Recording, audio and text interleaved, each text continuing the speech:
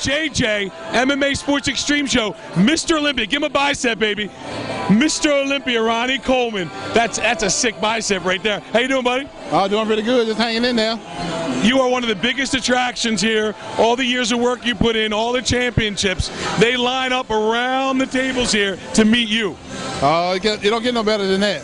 I'll tell you what, the Arnold Sports Festival is a place where all the hard-working bodybuilders come out and get to meet all the fans who watch them all year long. Why don't you give some inspiration to the young bodybuilders out there on the MMA and Sports Extreme Show? Well, I always try to tell people to train hard, be dedicated, make all the sacrifices that you need to make, and just stay determined.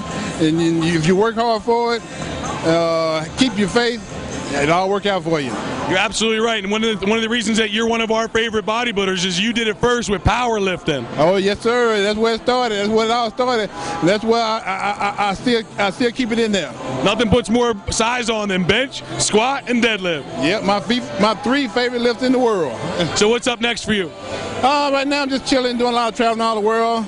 If I feel pretty good in June or July, I might try to see if I can do one of these Olympias coming up. Your body fat's pretty low right now. You're getting ready to get back up, aren't you? I'm trying to get it lower. What's your weight right now? I'm about 285 right now. Oh man, I wish I was down that low. Thank you, Ronnie. All right, no problem. All right, JJ and the MMA and Sports Extreme Show, and he's Mr. Olympia.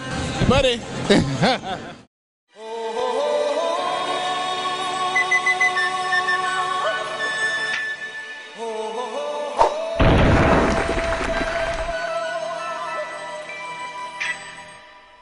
Everybody was kung fu fighting.